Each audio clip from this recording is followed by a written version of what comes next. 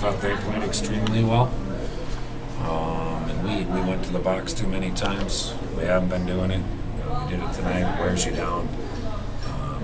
We needed our jump, and obviously just thought we had it until we started going to the box there, and then it kind of got away from us. I just feel like they almost had a reprieve there with the reviewed goal was taken away, but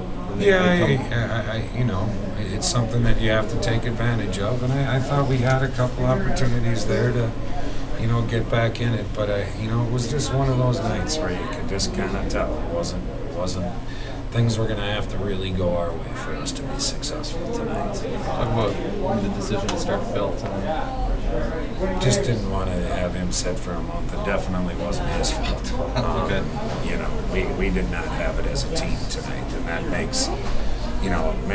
sometimes makes it look bad for the goaltender, but we didn't. But just considering how Austin was playing, but the same thing would have been. Yeah, I just we're off next weekend. Phil hadn't played 2 weeks, so it would have been a month without him playing. And Austin's sharp. He's ready to go into the break week. I just felt like we need to get Phil back in there. And again, that was not Phil's fault.